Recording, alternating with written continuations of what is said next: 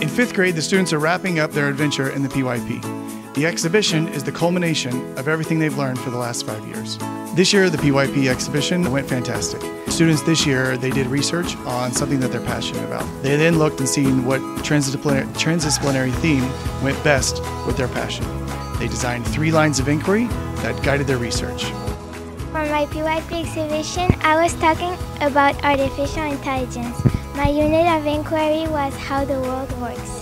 I chose this topic because I am very interested about this technology, and that's what I want to do in my future.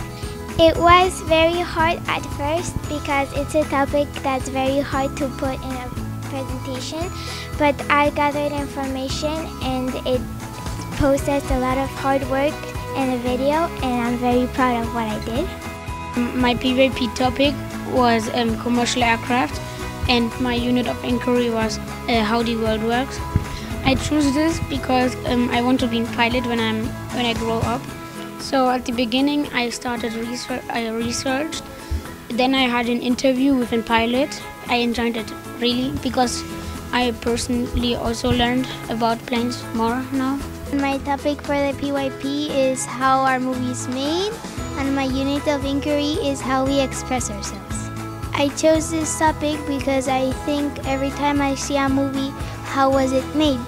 And I think it's a very interesting process. My 3 lines of inquiry were the way of making movies has changed, function, process of making a short film, and form, what is it like to make a short film?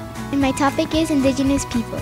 My unit of inquiry is how the world works. Last summer I went to visit the Wayu tribe in Colombia, and I was interested of how they survived in their community in the forest.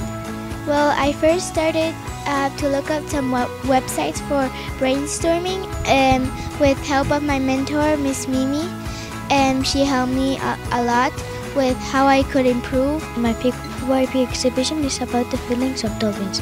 I chose this topic because I went with my family to swim with dolphins, and I saw how they communicate with each other.